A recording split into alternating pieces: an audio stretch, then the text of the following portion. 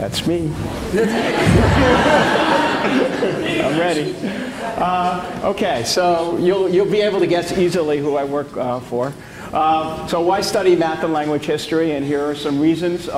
Fostering understanding, calibrating relative difficulty, helping teachers to understand, lots of things.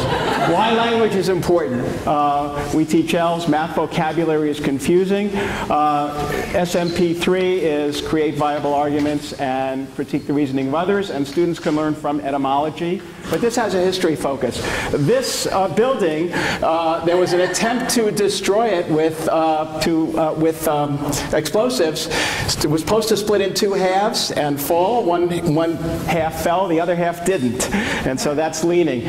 So what about a right angle? What's right about a right angle? Well, here's some English usage. Rectitude, right. Orthodox, practice religion correctly. Orthodontist, fix your teeth. My grandfather always said normal is what's right.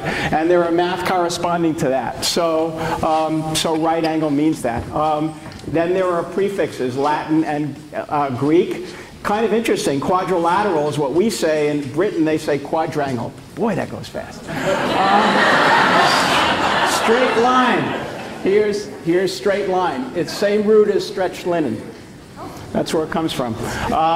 Yes, and regular, when I was teaching, I said a regular hexagon is very special, and they said if it's so special, why is it called regular? Here's improper fractions, and fraction comes from a part of something, so fractions bigger than one are improper, because they're not a part of something, they're not a fragment. Scalene comes from stirred up or hoed up, and it's uneven. Really? Isosceles, iso is equal legs, and the root also means bent. The legs are bent when it's sitting on its base. Vertex, this is fascinating. Originally meant whirl or eddy. Vortex is a mispronunciation. Then the vertex is the pivot point of the heavens. So it's the top of the parabola or the bottom. Here's looking up at the Transamerica Pyramid. When you look up at the vertex, you are vertical. That's where the word vertical comes from. And here are some vertical angles, but here are some horizontal vertical angles. Then there's language confusion within math. A quadrilateral has 4 sides, but quadratic polynomial has degree 2. How come? Well, it depends on whether you're talking about the number of sides or the dimension. And also, here's the square sitting on its root, the square root of the square. There's confusion with everyday language. I left the Fahrenheit Celsius conversion table on the table.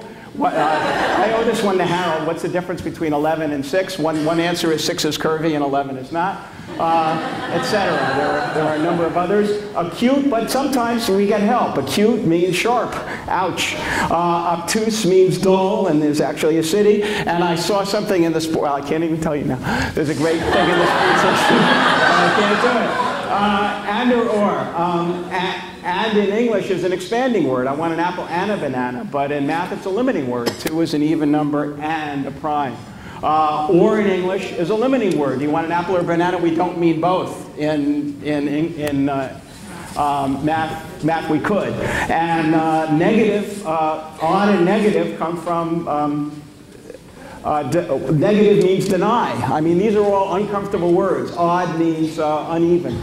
More discomfort words. Irrational is contrary to even, contrary to reason. Imaginary, image, originally a picture in your a real picture and then a picture in your mind.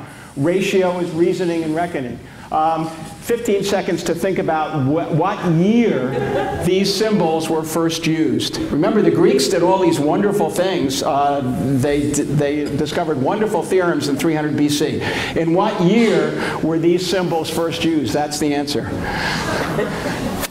Later than you think. So should we teach symbols first? And the dot was advocated by Leibniz instead of the X because confusing with variables in 1698. And we still haven't learned that lesson. The Babylonian system was base 60. And they did the square root of 2. And look how close they were. I mean, isn't that amazing? And unit fraction. So a final quote, mathematics was born and nurtured in a cultural environment without the perspective the cultural background affords. a proper appreciation of the content and state of present-day mathematics is hardly possible. Thank you.